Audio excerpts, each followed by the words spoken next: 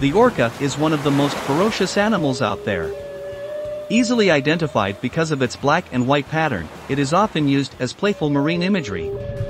However, orcas are not as innocent as these images make them appear. They are apex predators, meaning they are at the top of the food chain. So here are lesser-known facts about orcas. Orcas aren't whales.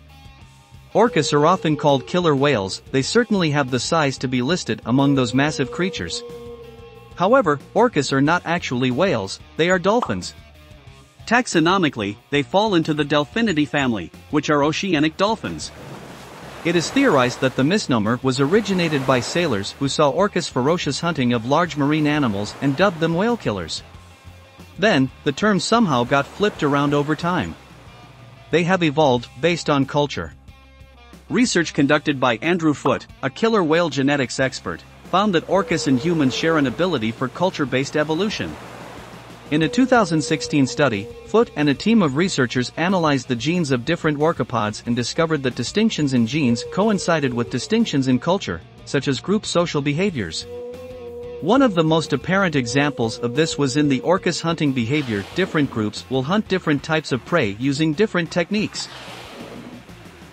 Recently discovered that they use a unique tactic when hunting in packs, splitting up into two groups and then converging on the prey from opposite directions. This strategy has proven successful in taking down even the largest animals, such as whales. They go through menopause. Many members of the animal kingdom maintain the ability to reproduce until their deaths. But some species are exceptions to this, including the orca and of course, humans. Why would a species evolve to stop producing midlife? For the orca, it has to do with their social practice of staying in pods. Because both sons and daughters remain in the pod throughout adulthood, older females are increasingly related to everyone in the pod. Sharing genes with so many pod members is a good reason to stop breeding and instead focus on supporting the pod by guiding and teaching the children, grandchildren, and great-grandchildren.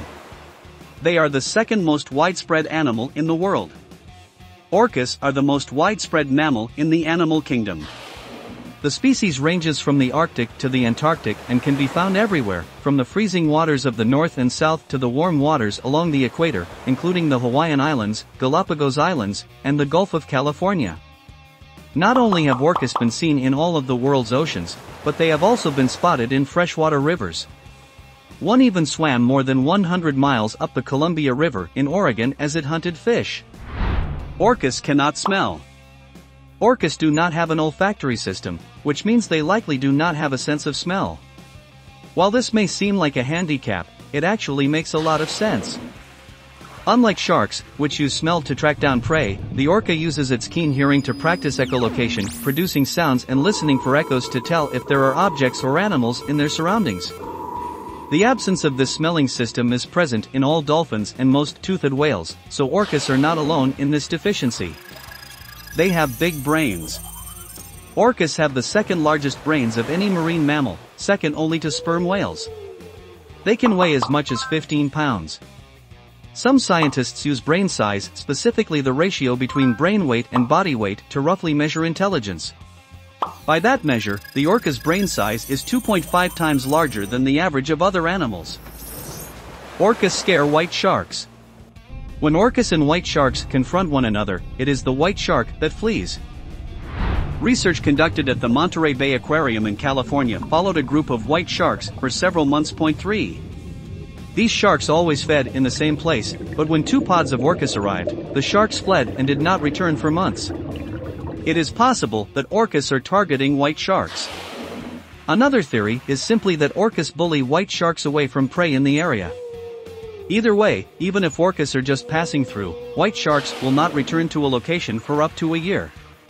The orca whale or killer whale is a magnificent forest. Even though the orca is dangerous, it's always playful too.